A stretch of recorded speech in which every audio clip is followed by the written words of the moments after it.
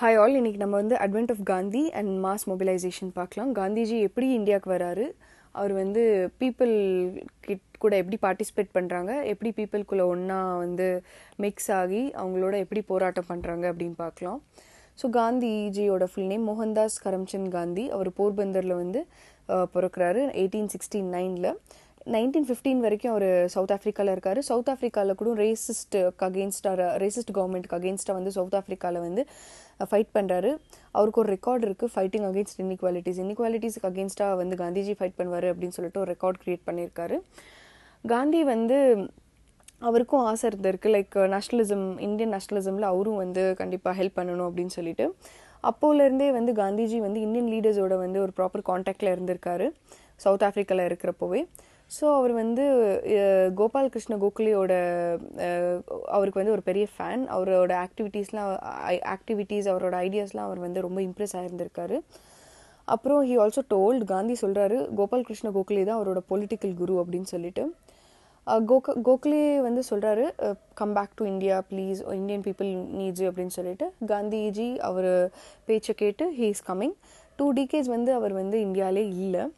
So அந்த டைமில் வந்து அவர் சொல்கிறாரு, எனக்கும் பீப்புளுக்கும் ஒரு கேப் இருக்கும் இல்லையா, ஸோ நான் அந்த கேப்பை ஃபில் பண்ணணும், அதனால நான் அவங்களுக்குள்ளேயே நான் அக்வைண்ட் ஆகிடணும், மிக்ஸ் ஆகிடணும், ஸோ அவங்களோட கஷ்டங்கள்லாம் எனக்கு தெரியணும் அப்படின்னு சொல்லிட்டு ஃபஸ்ட்டு வந்து ஒரு ப்ராப்பர் ட்ராவல் பண்ணுறாரு ஆல் ஓவர் த கண்ட்ரி. அதுக்கப்புறம் இஸ் எஸ்டாப்ளிஷிங் சபர்மதி ஆசிரமம் அட் அஹமதாபாத் குஜராத்தில். ஆனால் அவர் வந்து எந்த பொலிட்டிக்கல் மூமெண்ட்ஸ்லையும் வந்து பெருசாக பார்ட்டிசிபேட் பண்ணலை, including home rule moment. So south ஆஃப்ரிக்காவில் இருக்கிறப்போவே Gandhiji வந்து கிராஜுவலாக வந்து ஒரு டெக்னிக்கை டெவலப் பண்ணுறாரு, அதுதான் சத்யாகிரஹா. சத்யாகிரஹாக்கு மீனிங் என்னென்னா Sathya and Ahimsa. சத்யானா truth, அஹிம்சானா non violence. அது எதுக்கு கிரியேட் பண்ணார்னா to fight against racist south African ரிகைம். அந்த சவுத் ஆஃப்ரிக்கன் கவர்மெண்ட் வந்து இந்த பிளாக் பீப்புளுக்கு வந்து ப்ரௌன் பீப்புளுக்குலாம் வந்து ரொம்ப இம்சை கொடுத்துட்டு இருந்தாங்க. ஸோ அதுக்கு அகெயின்ஸ்டாக வந்து இவங்க வந்து போராடணும்னு சொல்லிட்டு சத்யாகிரஹாவை வந்து அவர் கண்டுபிடிக்கிறாரு. அவர் வந்து சத்யாகிரஹாவை ஃபாலோ பண்ணுறவங்க சத்யாகிரஹி வந்து எப்போவுமே பீஸில் தான் இருப்பாங்க, யாரையும் ஹேட் பண்ண மாட்டாங்க, ராங் பண்ணுறவங்க கூட அவங்க ஹேட் பண்ண மாட்டாங்க அப்படின்னு சொல்கிறாரு. Satyagrahi would willingly accept suffering in course of resistance and hatred had no place in the existence. So சத்யகிரஹி வந்து சஃபரிங் கூட எடுத்துப்பாங்க, ஆனால் வந்து வயலன்ஸ் எல்லாம் வந்து அவங்க வந்து பார்ட்டிசிபேட்டே பண்ண மாட்டாங்கன்னு சொல்கிறாங்க.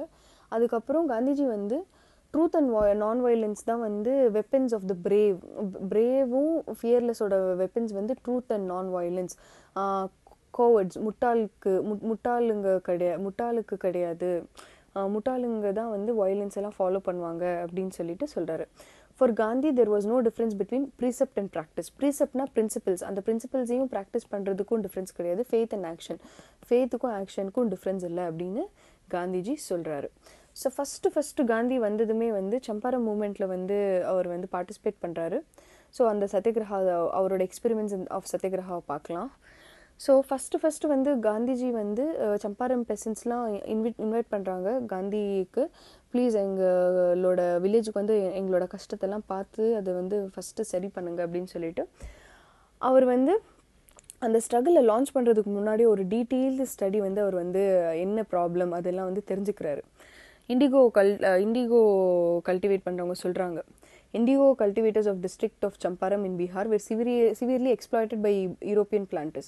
ரொம்ப எக்ஸ்ப்ளாய்ட் ஆகியிருக்காங்க இந்த இண்டிகோ கல்டிவேட்டர்ஸ் வந்து யூரோப்பியன் பிளான்டர்ஸ் கீழே வந்து இவங்க சொல்கிற மாதிரி எல்லாமே பண்ணி அவங்கக்கிட்டே காசு வாங்கி திரும்ப வந்து இண்டிகோ பிளான்ட் க்ரோ பண்ணிவிட்டு அது விற்றா இந்த யூரோப்பியன் பிளான்டர்ஸ் வந்து ஃபிக்ஸ் பண்ணியிருப்பாங்க உங்கள் ரேட், அந்த ரேட்டுக்கு தான் வாங்கணும், வெளியில் மார்க்கெட்ஸில் எவ்வளோ காஸ்ட்லியாக இருந்தாலுமே அதெல்லாம் தெரியாது. அந்த மாதிரி சொல்லி உங்களை எக்ஸ்ப்ளாய்ட் பண்ணி உங்ககிட்ட ரொம்ப கம்மி ரூபாய், இவங்ககிட்ட 1 ரூபாய்க்கு வாங்கினா அவங்க போய் 15 ரூபாய்க்கு விற்கிறது, அந்த மாதிரிலாம் பண்ணிட்டு இருந்தாங்க. ஸோ அது வந்து காந்திஜி வந்து தெரிஞ்சுக்கிறாரு. அதனால வந்து பெசன்ஸ்லாம் வந்து ரொம்ப கஷ்டப்படுறாங்க. அவங்க வந்து லைக் சாப்பிட்றதுக்கே எதுவும் இல்லாத அளவுக்கு கஷ்டப்படுறாங்க. ஸோ காந்திஜி அங்கே இருந்த லோக்கல் லீடர்ஸ் கூட எல்லாம் சேர்றாரு. ராஜேந்திர பிரசாத், மஸ்ஹருல் ஹக், ஆச்சாரியா கிருபாலினி அண்ட் மகாதேவ தேசாய், இவங்களோடெல்லாம் வந்து இவங்களோடெல்லாம் சேர்ந்துட்டு ஒரு என்கொயரி வந்து கண்டக்ட் பண்ணுறாரு. அதில் அப்போது பிரிட்டிஷ் ஆஃபீஸர்ஸ்லாம் வந்து காந்தியை வந்து இந்த டிஸ்ட்ரிக்டை விட்டு நீங்கள் போகணும், ஃபஸ்ட்டு நீங்கள் வெளில போங்க, எல்லாம் அரெஸ்ட் பண்ணிடும் அப்படிலாம் சொல்கிறாங்க. ஆனாலுமே வந்து காந்திஜி வந்து நான் உங்களை டிசோவே பண்ணுவேன், ஏன்னா நீங்கள் வந்து ரொம்ப தப்பு பண்ணிகிட்ருக்கீங்க, இந்த பெசன்ஸோட கஷ்டத்தெல்லாம் புரிஞ்சிக்காமலே அவங்க என்னென்ன கஷ்டம் போயிட்டு என்னென்ன கஷ்டப்பட்டுட்டு இருக்காங்க அதெல்லாம் பார்க்காமலே வந்து நீங்கள் வந்து ரொம்ப தப்பு பண்ணிகிட்ருக்கீங்க அப்படின்னு சொல்லிட்டு நான் வந்து சம்பாரம் விட்டு போக மாட்டேன் இந்த ப்ராப்ளம் சால்வ் ஆகுற வரைக்கும் அப்படின்னு சொல்லிட்டு அவர் வந்து மூவே ஆகலை. அப்புறம் வந்து enquiry committee with Gandhi also member was formed. ஒரு என்கொயரி கமிட்டி ஃபார்ம் பண்ணுறாங்க, அதில் காந்தி கூடமே ஒரு மெம்பராக வந்து ஃபார்ம் செய்கிறாங்க. It was not difficult for Gandhi to convince the committee of the difficulties of the பூர் பெசன்ஸ். இப்போ இந்த பூர் பெசன்ஸோட கஷ்டத்தெல்லாம் அந்த கமிட்டிக்கு புரிய வைக்கிறதுனா அவருக்கு பெரிய டிஃபிகல்ட்டாலாம் இல்லை, அவர் புரிய வச்சுட்டாரு. அந்த ரிப்போர்ட்டுமே வந்து அக்செப்ட் பண்ணிடுறாங்க. அக்செப்ட் பண்ணிவிட்டு இண்டிகோ கல்டிவேட்டர்ஸ்லாம் வந்து ரிலீஸ் பண்ணிடுங்க, இந்த பாண்டேஜ் ஆஃப் யூரோப்பியன் பார்ட்னர்ஸ்லாம் இனிமேல் இருக்கக்கூடாது அப்படின்னு சொல்லிட்டு அந்த யூரோப்பியன்ஸ் அந்த சம்பாரமை விட்டே ஃபுல்லாக போயிடணும் அப்படின்னு சொல்லிட்டு சொல்லிடுறாங்க, ரூல் பண்ணிடுறாங்க. அதுக்கப்புறம் mill workers strike and Gandhi's fast at Ahmedabad. அதுக்கு நெக்ஸ்ட் வர்றது வந்து மில் ஒர்க்கர்ஸ் ஸ்ட்ரைக்கு. அது வந்து காந்தியோட ஹோம்லேண்ட் குஜராத்லேயே வந்து ஒரு ஸ்ட்ரைக் வருது. த struggle also enabled him to closely understand the condition of peasantry. So இதெல்லாம் இந்த ஸ்ட்ரகிள்ஸ்லாம் வந்து அவருக்கு வந்து ஒரு நல்ல ஒரு அண்டர்ஸ்டாண்டிங் கொடுக்குது, பெசன்ட்ஸ்லாம் எவ்வளோலாம் கஷ்டப்படுறாங்கன்னு சொல்லிட்டு. So next step at mobilising the masses was the workers of the urban centre. இப்போ வந்து பெசன்ஸ் முடிஞ்சல, இப்போ வந்து அர்பன் சென்டர்ஸ், ஒரு டவுனில் வந்து ஒரு மில் இருக்குது, அந்த மில்லில் வந்து ப்ராப்பராக பே பண்ண மாட்டுறாங்க, அவங்களோட பேலாம் ரொம்ப கம்மியாக இருக்குது அகமதாபாத்தில். அதனால் வந்து டெக்ஸ்டைல் ஒர்க்கர்ஸ்க்குமே மில் ஓனர்ஸ்க்கும் ஒரு டிஸ்பியூட், சண்டை நடக்குது. ஆனால் வந்து he met both the parties and when the owners refused to accept the demands of the low paid workers, Gandhiji advised them to go on strike demanding 35% increase their wages. So Gandhiji வந்து இந்த பக்கம் லேபரர்ஸையும் meet பண்ணுறாங்க, இந்த பக்கம் மேனேஜ்மெண்ட்டையும் meet பண்ணி கொஞ்சம் பாருங்க அப்படின்னு அவங்க கேட்கவே இல்லை. அதனால காந்திஜி இந்த லோ பெய்ட் ஒர்க்கர்ஸ்க்குலாம் என்ன சொல்கிறாங்கன்னா 35% இன்க்ரீஸ் வேஜஸ் வேணும்னு கேளுங்க, ஸ்ட்ரைக் பண்ணுங்க அப்படின்னு சொல்கிறாங்க. So to bolster the moral of the workers he went on to fast. So இந்த ஒர்க்கர்ஸோட இந்த ஸ்ட்ரைக்லாம் வந்து கரெக்டாக நடக்கணும், இது வந்து ஃபுல்ஃபில் ஆகணும்னு சொல்லிட்டு காந்தி வந்து ஃபாஸ்ட் இருக்கார், எதுவுமே சாப்பிடாம பண்ணாமல். The workers strike and Gandhiji's fast ultimately forced the mill owners to concede the demand. So workers strike பண்ணுறதும் காந்தி ஃபாஸ்ட்டில் இருக்கிறதும் இந்த மில் ஒர்க்கர்ஸ்க்கு வந்து அவங்களோட டிமாண்ட் என்னவோ அதை அக்ரி பண்ணிடலாம் அப்படின்னு சொல்லிட்டு அந்த ஸ்டேஜுக்கு வந்துடுறாங்க. நெக்ஸ்ட்டு கேதா ஸ்ட்ரகிள். ஸோ அது வந்து 1918. கேதாவில் வந்து பெசன்ஸ் இருக்காங்க இல்லையா, அந்த கேதா டிஸ்ட்ரிக்டில் பெசன்ஸ்லாம் வந்து மான்சூன் வராது அந்த டைமில். ஸோ போட்ட க்ராப்ஸ்லாம் வந்து ப்ராப்பராகவே வராது, மான்சூன் இல்லாதனால, தண்ணி இல்லாதனால எந்த க்ராப்ஸும் ப்ராப்பராகவே வராது. அதனால் அவங்க எல்லாமே சோகமாக இருக்காங்க. ஏன்னா உங்களுக்கு வந்து க்ராப் வரலைன்னா கூடமே இந்த கலோனியல் அத்தாரிட்டிஸ்லாம் வந்து காசு வேணும், உங்களோட லேண்ட் ரெவென்யூலாம் பே பண்ணுங்க அப்படின்னு சொல்கிறாங்க, ரெமிஷன். அதுலேருந்து அவங்களுக்கு வந்து விடுதலை கொடுக்க மாட்டுறாங்க. ஸோ இந்த வாட்டி இந்த க்ராப் இப்படி ஆயிடுச்சு, ஸோ நீங்கள் பரவாயில்ல பே பண்ணாதீங்க அப்படிலாம் சொல்லாமல் எங்களோட ரெவென்யூ உங்களுக்கு நீங்கள் பே பண்ணியே ஆகணும் அப்படின்னு சொல்லிட்டு இந்த பிரிட்டிஷ் கலோனியல் அத்தாரிட்டிஸ்லாம் வந்து கேட்குறாங்க. ஆனால் கவர்மெண்ட்டுக்குன்னு ஒரு ரூல் இருக்குது, ஃபெமைன் கோட். கவர்மெண்ட் ஃபெமைன் கோடில் பார்த்தீங்கன்னா க்ராப் வந்து 25% கீழே வருது, ஆவரேஜாக 25% கீழே இவங்க வந்து வருதுனாலே வந்து டோட்டலாக ரெமிஷன் கொடுத்துடணும். ஆனால் இந்த மான்சூன்னால அவங்களுக்கு ப்ராப்பராகவே வரல, 25% கூட வரல. ஆனாலும் இவங்ககிட்ட அவங்க கேட்குறது வந்து அவங்களுக்கு ரொம்ப கஷ்டமாக இருந்துச்சு. So but the authorities refused and hours them demanding full payment. So இந்த ஃபெமைன் கோட்லாம் எதுவும் ஃபாலோ பண்ணாமல் இந்த அத்தாரிட்டிஸ்லாம் வந்து இவங்களை டிமாண்ட் பண்ணுறாங்க, எங்களுக்கு வந்து நீங்கள் பே பண்ணியே ஆகணும்னு சொல்லிட்டு. ஆனால் அப்போ பார்த்தீங்கன்னா இந்த கேதா பெசன்ஸுக்கு வந்து பிளேக் எபிடமிக்கும் இருக்குது. பிளேகுன்றது அந்த டைமில் கோவிட் மாதிரி வந்துருந்துச்சு, அதுவுமே பரவிக்கிட்டே இருக்கும். பிளேக் எபிடமிக் இருக்குது, high prices and famine approach the சர்வன்ஸ் of the Indian society. So பிளேக்லால் கஷ்டப்படுறாங்க, ப்ரைஸஸ்லாம் அதிகமாகிடுச்சு, ஃபமைன் அதுலலாம் பட்டுட்ருக்காங்க. அதனால இந்த கேதா பெசன்ஸ்லாம் என்ன பண்ணுறாங்கன்னா சர்வன்ஸ் ஆஃப் இந்தியன் சொசைட்டின்னு சொல்லிட்டு அது ஒரு ஆர்கனைசேஷன், கோபால் கிருஷ்ண கோகலே இது.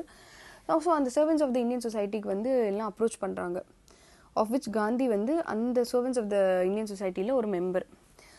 Gandhi along with வித்தால்பாய் Patel intervened on behalf of the poor peasants.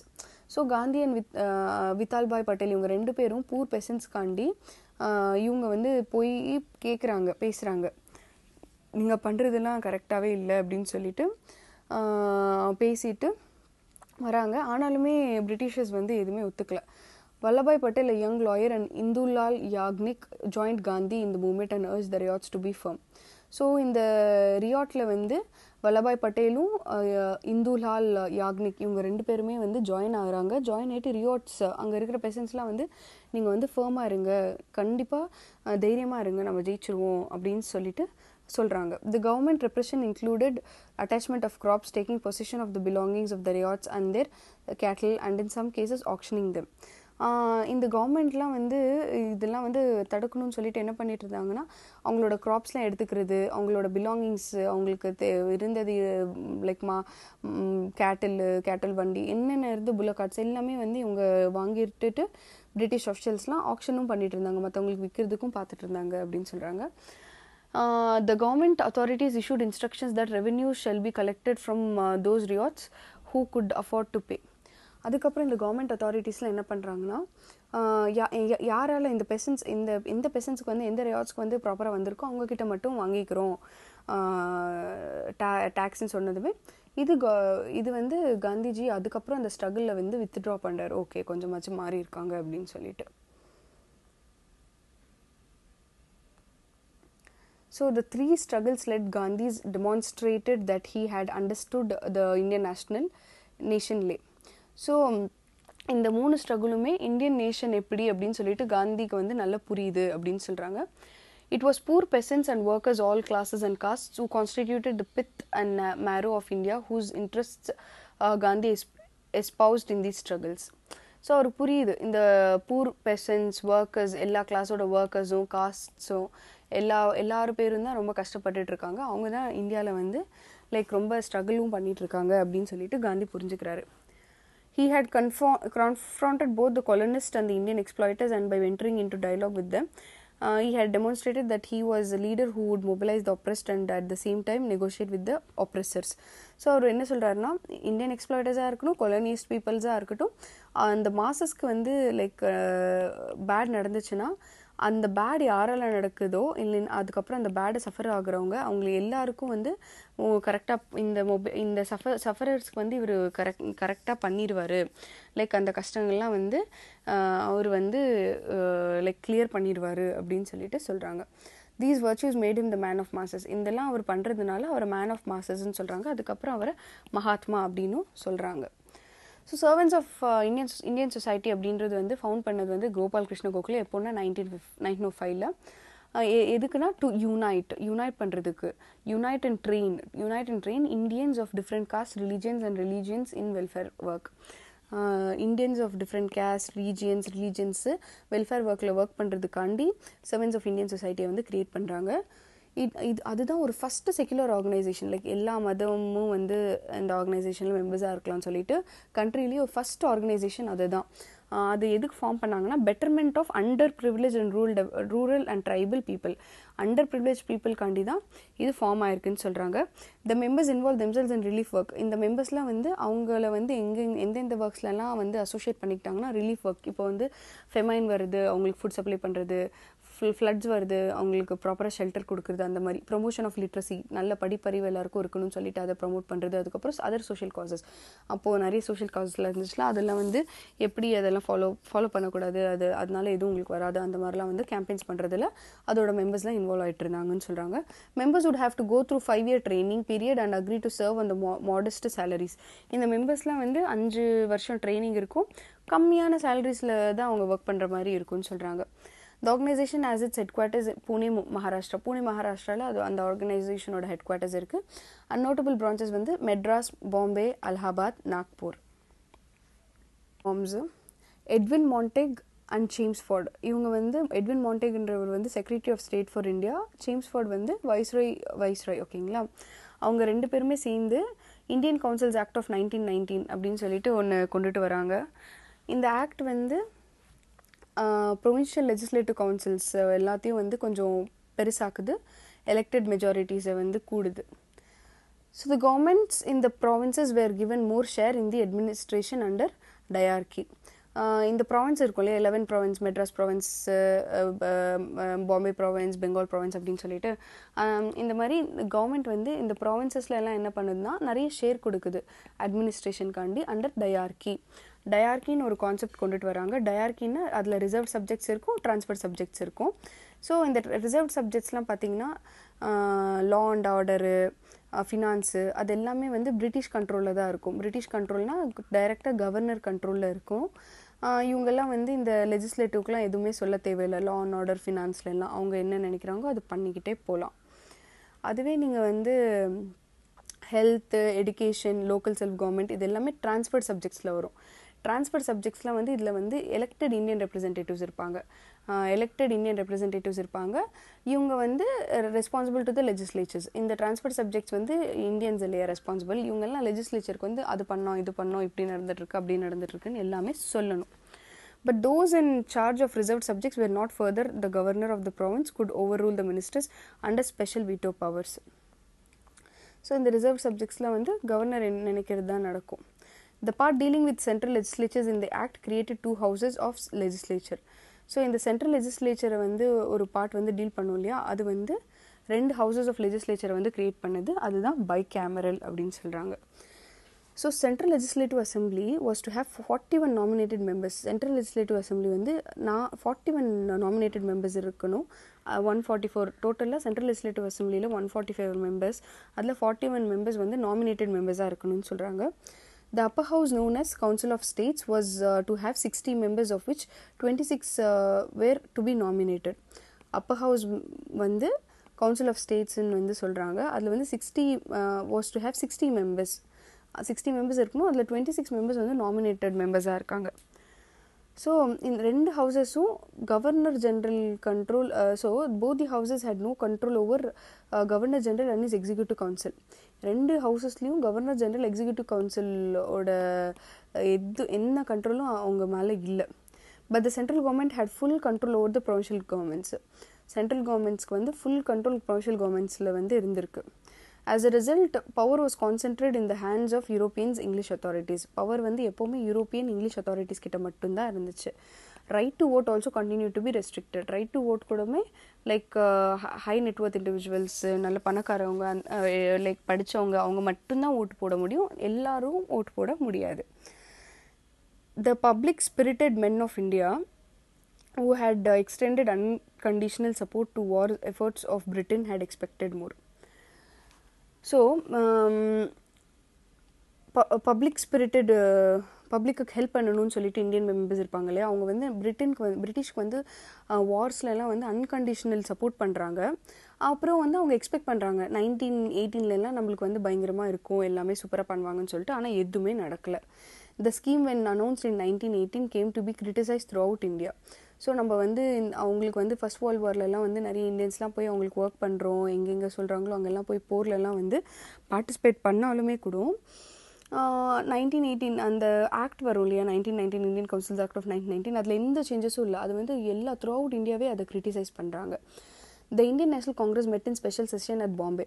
Indian National Congress வந்து ஸ்பெஷல் செஷன் பாம்பேயில் வந்து ஆகஸ்ட் 1918 வந்து கேதர் பண்ணி இந்த ஸ்கீமை வந்து டிஸ்கஸ் பண்ணிவிட்டு அவங்க என்ன சொல்கிறாங்கன்னா, டிசப்பாயிண்டிங் அண்ட் அன்சாட்டிஸ்ஃபேக்டரி. இந்த ஸ்கீம் டோட்டலாக டிசப்பாயிண்ட் பண்ணது, ரொம்ப அன்சாட்டிஸ்ஃபேக்டரியாக இருக்குது அப்படின்னு சொல்கிறாங்க.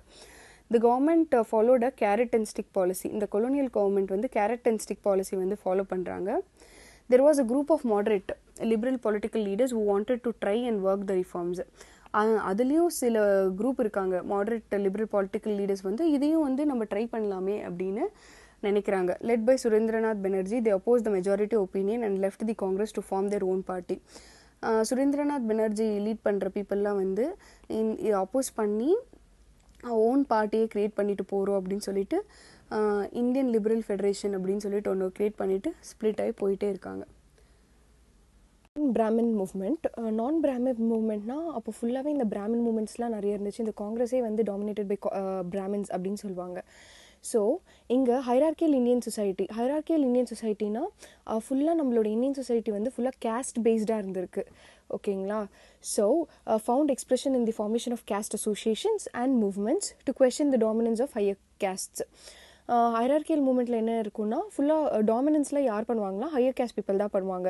அந்த மாதிரி ஹையர் கேஸ்ட் வந்து இந்தியாவில் பிராமின்ஸ் தான் மோஸ்ட்லி சொல்லுவாங்க. அதனால அப்போது இருந்த வந்து லீடர்ஸ்லாம் வந்து நான் பிராமின் மூவ்மெண்ட்டை வந்து கொண்டுட்டு வருவாங்க.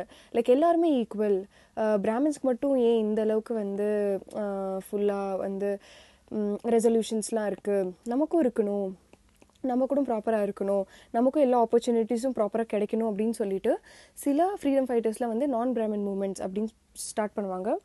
அப்போ ஃபுல்லாக ஹையர் காஸ்ட் தான் வந்து கண்ட்ரோலிங் ஃபேக்டர்ஸாகவே இருந்திருக்காங்க சொசைட்டியில். மிடில் அண்ட் லோவர் காஸ்ட் பீப்புள்ஸ்லாம் ஃபுல்லாக லைவ்லிஹுட்டுக்காண்டி அவங்கள தான் டிபெண்ட் பண்ணுற மாதிரி இருந்திருக்கு.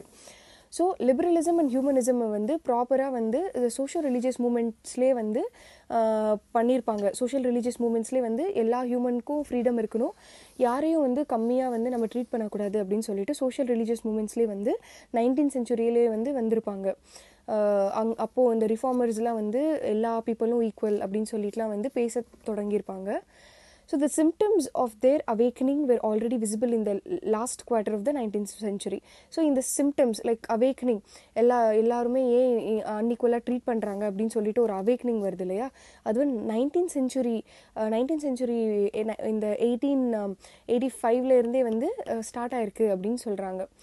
The Namasudra movement in Bengal and Eastern India. So அந்த மூமெண்ட் வந்து பெங்கால் அண்ட் ஈஸ்டர்ன் இந்தியாவில் வந்து நமசுத்ரா moment, Adi Dharma movement in northwestern India, Satya Sodak movement in western India, Dravidian movement in South India had emerged and raised their voice by the turn of the century.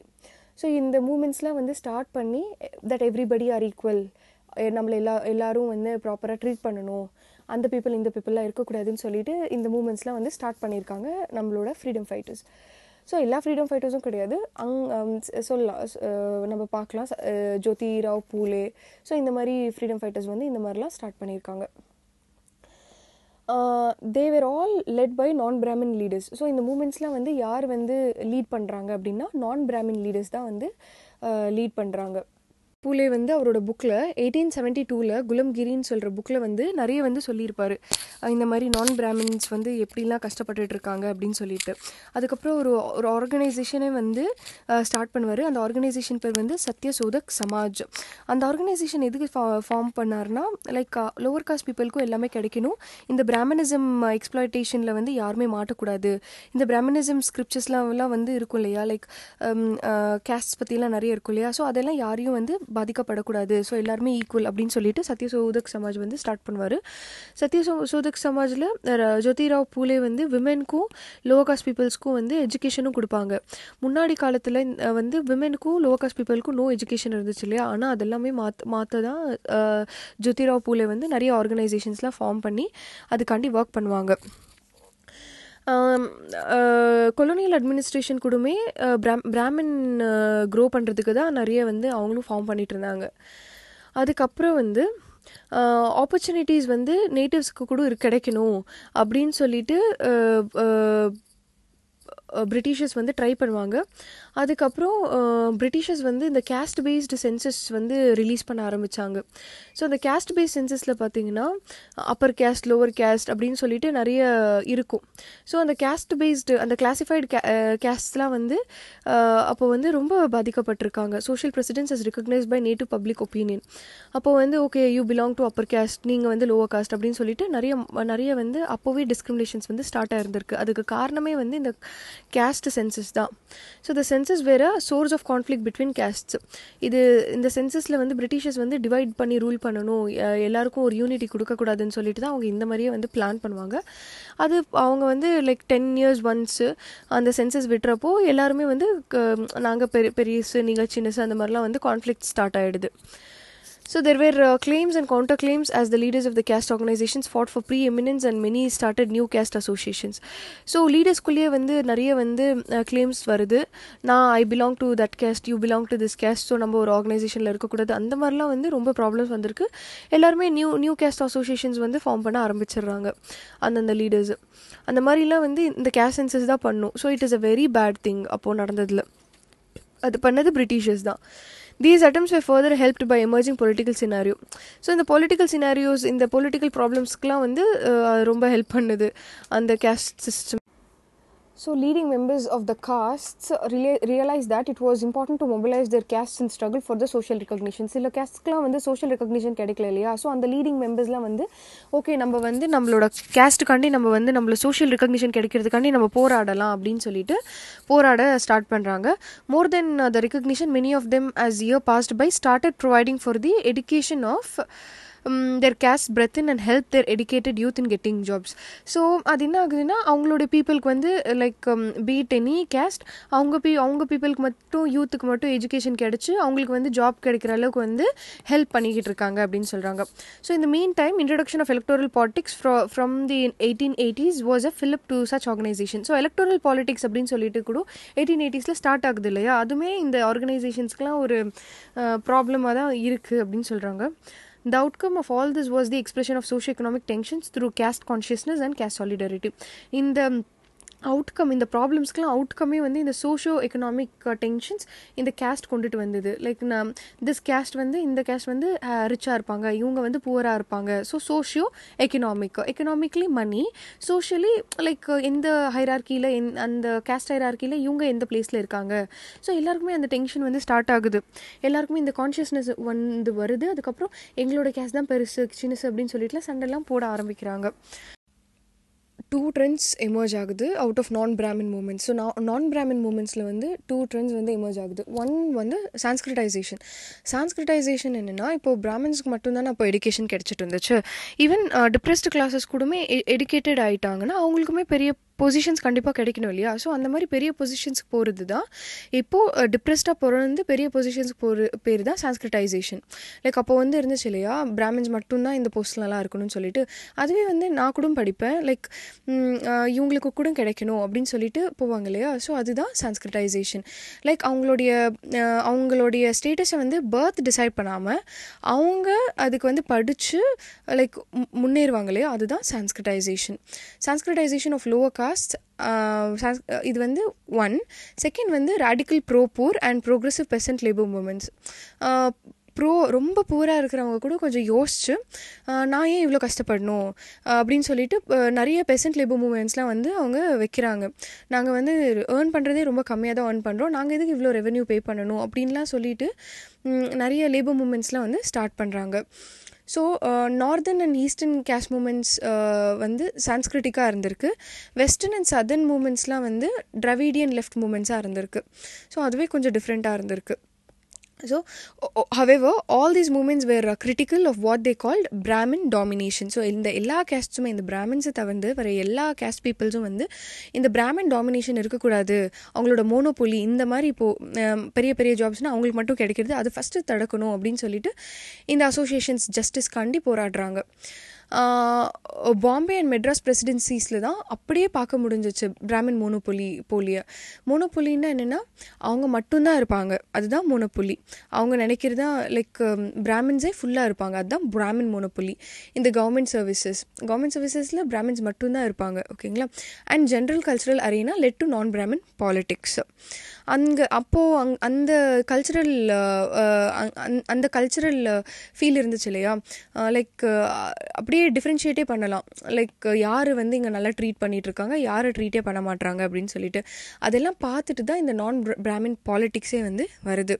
The pattern of the moment in South was little different. சவுத்தில் இந்த pattern of moment டோட்டலாக டிஃப்ரெண்ட்டாக இருக்குது comparatively north. Brahmin monopoly was quite formidable. அப்படியே Brahmin monopoly வந்து அப்படியே தெரிஞ்சிச்சு, like அப்படியே பார்த்தாலே தெரிஞ்சிச்சு. ஏன்னா அந்த சவுத்தில் வந்து அவங்களுடைய பாப்புலேஷன் பார்த்தீங்கன்னா 3.2%. ஆனால் 72 அந்த 3.2%ல் 72% வந்து எல்லாருமே கிராஜுவேட்ஸ் தான். ஸோ இதுலேயே தெரியுது இல்லையா, லைக் 3.2%ல் 72 மெம்பர்ஸ் கிராஜுவேட்ஸாக இருக்காங்க. நான் பிராமின்ஸும் அந்த அளவுக்குலாம் வந்து படிக்கலை, லைக் அவங்களுக்கு எஜுகேஷனே கிடைக்கல. அப்போ வந்து தேவர் எலைட்டிஸ்ட் இந்த பிகினிங். ஸோ இந்த நான் பிராமின்ஸ்லாம் வந்து ஓகே, யார் வந்து ரொம்ப எலைட்டிஸ்ட்டாக இருக்காங்களோ அவங்க ஃபஸ்ட்டு நம்மளை பார்த்துக்கிட்டோம், அதுக்கப்புறம் நம்ம வந்து அதே மாதிரி முன்னேறலாம் அப்படின்னு வந்து நினச்சிருக்காங்க ஃபஸ்ட்டில். அதுக்கப்புறம் அவங்களே வந்து இல்லை, நான் பிராமின் மூமெண்ட்டை ஸ்டார்ட் பண்ணி அதுக்கு தனியாக மேனிஃபெஸ்டோஸ் அவங்களோட அஜெண்டாஸ்லாம் க்ரியேட் பண்ணி 1916 போல் நான் பிராமின் மூமெண்ட்ஸ்க்கே வந்து அவங்களுக்குன்னு ஒரு ரூல்ஸ் அதெல்லாம் வந்து ஸ்டார்ட் பண்ணி ஃபாலோ பண்ண ஆரம்பிக்கிறாங்க.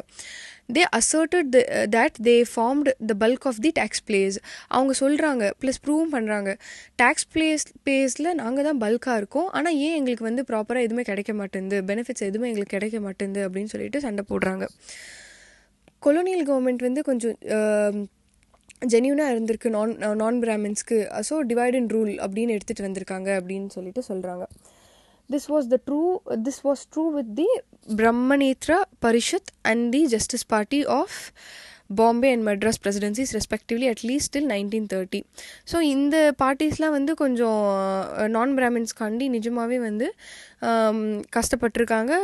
கொஞ்சம் இந்த நான் பிராமின்ஸெல்லாம் வந்து கொஞ்சம் எஜுகேஷன் கிடைக்கணும், அவங்களும் ப்ரோக்ரெசிவாக மாறணும் அப்படின்னு சொல்லிட்டு கஷ்டப்பட்டிருக்காங்கன்னு சொல்கிறாங்க. Both the regions had some socially radical possibilities as could be seen in the emergence of இந்த ரெண்டு ரீஜன்ஸும் வந்து இந்த தலித் மஹஜன் மூவ்மெண்ட் அப்படின்னு சொல்லிட்டு டாக்டர் அம்பேத்கர் எடுத்துகிட்டு வராரு, அது பாம்பேன்னு சொல்லலாம். செல்ஃப் ரெஸ்பெக்ட் மூவ்மெண்ட் யார் எடுத்துகிட்டு வராங்கன்னா பெரியார் எடுத்துகிட்டு வராரு. ஸோ இந்த பாம்பே மெட்ராஸ் பிரசிடென்சிஸ் வந்து நிஜமாகவே நிறைய ஒர்க் பண்ணியிருக்காங்க அப்படின்னு சொல்லிட்டு இந்த ரேடிக்கல் பாசிபிலிட்டிஸ், சோஷியலி ரேடிக்கல் பாசிபிலிட்டிஸில் இவங்க வந்து எமர்ஜென்ஸ்க்கு காரணமாக இருந்திருக்காங்க அப்படின்னு சொல்லிட்டு சொல்கிறாங்க. So the nationalists were unable to understand the liberal democratic content in the awakening among the lower strata of the Indian society. நிறைய நேஷனலிஸ்ட் இருக்காங்களே, அந்த நேஷனலிஸ்ட் லீடர்ஸ்க்குலாம் புரியவே இல்லை, நீங்கள் ஏன் இவ்வளோ கஷ்டப்படுறீங்க, இந்த மாதிரிலாம் ஏன் பண்ணுறீங்க, லோவர் ஸ்டாட்டாக்கு ஏன் இவ்வளோ சப்போர்ட் பண்ணுறீங்க அப்படின்னு சொல்லிட்டு அவங்க வந்து புரிஞ்சுக்கவே இல்லை அப்படின்னு சொல்கிறாங்க. சில இந்த நேஷ்னலிஸ்ட் பீப்புள் இருப்பாங்கள்ல, சில பேர் வந்து இந்த நான் பிராமின் மூமெண்ட்ஸ்க்கெலாம் வந்து அப்போஸ் பண்ணியிருக்காங்க, இதெல்லாம் பண்ண வேண்டாம், நம்ம வந்து டோட்டலாக through out India through out இந்தியாக்கே நம்ம வந்து போராடலாம், நீங்கள் ஏன் வந்து ஒரு செக்ஷன் ஆஃப் பீப்புளுக்கு வந்து போராடுறீங்க அப்படின்னு சொல்லிட்டு சில எக்ஸ்ட்ரீமிஸ்ட்லாம் வந்து அப்போஸ் பண்ணியிருக்காங்க. நிறைய பேர் வந்து சப்போர்ட் பண்ணாங்க, நிறைய பேர் சப்போர்ட் பண்ணலை. Early leaders of the non-Brahmin movement were in fact using the same tactics as the early nationalist leaders in dealing with the colonial government. So colonial governmentல வந்து டீல் பண்ணுறதுக்கு இந்த நான்-Brahmin movement லீடர்ஸ்லாம் வந்து ஏர்லியாக இந்த மாடரேட்ஸ் இருந்தாங்க இல்லையா, அவங்க ஃபாலோ பண்ண அப்ரோச்சஸ் தான் இவங்களும் பண்ணியிருக்காங்க அப்படின்னு சொல்கிறாங்க. தேங்க்யூ.